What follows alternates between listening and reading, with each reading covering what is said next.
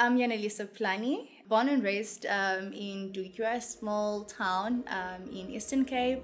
So basically for my primary, I went to Canon Academy, then moved to another primary school called Ngubethole Bam JSS. And then I did my high school in JS Skenjana. And currently I'm a fifth year medical student, also pursuing my officially first year master's in neuroscience and physiology. And I am a Mandela Rhodes Scholar. What inspired you to pursue a career in medicine? I think it was up until I got into high school, and then I really enjoyed maths. So I thought, okay, I would be doing actual sciences, until I had to obviously just turn inside myself and just try and ask exactly like, what do I actually want to do? And I think I just reflected on what has affected me and what has shaped me. And it just took me back to the loss of my aunt, who I lost in 2013 to cancer in July. And then shortly 8 months after, I lost my gran to esophageal cancer as well. So I think those two losses actually just inspired me to do medicine and come into medicine, in as much as like the decision was really hard to make, and I had to just put it on God, and it worked out. Could you share some of the challenges you faced while transitioning from high school to university, and how did you overcome them? So transitioning was really hard for me because I had experienced a loss just before I actually came here. And that basically led me to become so much withdrawn, and it led to me actually repeating my first year. I got into the intervention program, but it's basically an extended program of medicine. So I got into that, and luckily through that, like, we had really like good staff members who were actually there to actually mentor us and helping us to actually manage our emotions, which is something that I hadn't really done before. So it really helped just to it was more of a healthy environment for us to actually grow and focus inwards before we can actually focus outwards and truly excel in our academics. So you're currently doing a master's concurrently with your medical degree. How do you balance your academics and your leadership positions and social life, etc.? I think I always point to my why. For me, that's basically the main thing that's driving me, and the main reason I do the things that I do. It's my why, and I want to help people out, and it's more of a calling for me. Like, I didn't choose it, to be honest. God chose it for me, and so I always point to the why and the purpose behind it. And it's hard, as one can imagine. Medicine is hard on its own. It has a lot, but if you know your why, then it's easier to push in, because you know what you have to do with your time, because you know exactly like what you want to achieve. So what motivated you to establish the African Research Society? Yeah, so for me, I think being a doctor is completely different. Like, the idea I had of what a doctor is was completely different. And I think it's because of the environment I was in. I didn't see much of doctors around me.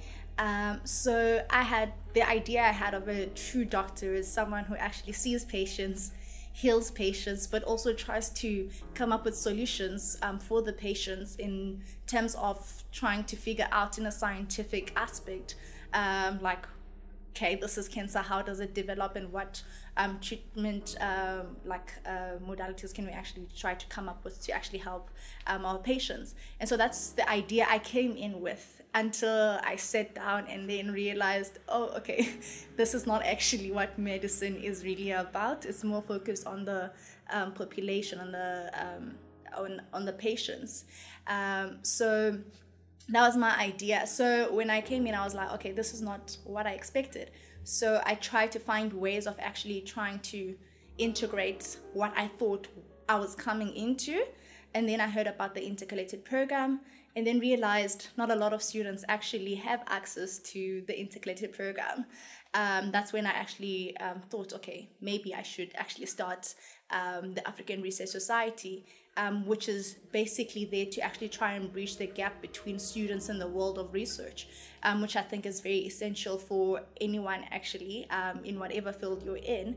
I think research is very much fundamental in actually coming up with the solutions, and actually even thinking in in the future, like what can we try and mitigate and try to help our population. So that's what we're basically trying to do, encompass that for people who are actually aspiring to become researchers, but also just maintaining that environment of people who are already involved in research, so that we actually keep the people who are already inside the field. You have recently been awarded the Mandela Rhodes Scholarship.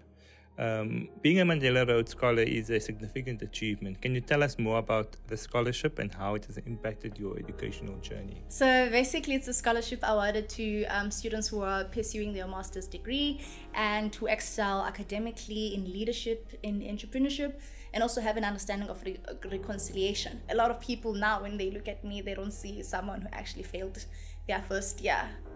So for me, it just affirmed everything that had happened. It happened for a reason, and I had to go through all of it. So yeah. What advice would you give to high school learners who aspire to study medicine? It's important to have, I think, a deeper meaning to it. Add some meaning to it and add a purpose. So you need to understand exactly, it goes back to the previous question, why are you doing it? What value does it bring to you, and does it a value that it brings to other people as well? So if you have that defined, then you can go right ahead. If you don't have the answer to that, I think it's also important to evaluate other fields. Like I said, I thought medicine was something else when I came here. It turned out to be something different, but luckily UCT had a program that actually tries to integrate what I both my interests. So it's important to understand, I think, why you're doing something and why you have to do it, because it does get tough. So if you don't understand your why, it's going to be really hard. And medicine is hard. Have you had any role models or mentors who have significantly influenced your career path? Yeah, so I think in grade 10, honestly, I don't think I would have been able to come to UCT or even get the good grades I got if it wasn't for Mr. Matupa. Yes, so he was my physical science teacher, and he's literally one of the first people who actually saw a potential in me and basically took me under his wing, and he was just there to affirm, you can do this, dream bigger. So he's basically one of those people. And my mom, honestly, she's amazing. She's always been there for us, just trying to make sure that even though we're not from, we don't come from much, that we don't actually feel that deficit. And also she's just a strong woman, and she's basically inspired me to also be a strong woman, and actually even in spaces where they're dominated by male, just to know, okay, actually I do belong. And I've had countless other mentors, honestly, so I can't mention one or the other, then it will feel I'm not appreciating the other people. But I've had a lot of mentors are along the way. Even when I had repeated my first year, Dr. Emmy Badenhurst was always there, just to affirm as well, just doing the same thing my physical science teacher was doing, just to affirm, you actually got this. And it's those people who actually help you also just stand your ground and be like, okay, cool, I'm going through it, but I can do it. Where do you see yourself in the next 10 years, and what are your long-term professional goals? 10 years, I'll be 34. So hopefully I'll be done with medicine by then. And pursuing maybe, I don't know, a registrarship in neurosurgery. And I think my bigger goals are to have an impact on disease poverty. Let me just explain what disease poverty means to me. So currently I'm doing my master's in neurosciences, and I'm focusing on neuropsychosis. So when I was actually writing up my literature review, and I realized there's a lot of things that actually impact populations like where I come from, which shouldn't, to be honest, because it's things that are very much preventable, but our healthcare system is not doing much to prevent them. So I see myself actually trying to do more advocacy work on that aspect of disease poverty, or poverty diseases basically, because I believe no one should actually die or actually end up in hospital just because of their social circumstances. So yeah. If you could go back in time, what message or advice would you give to your younger self in high school? I'd say just focus on God, because then it's easier.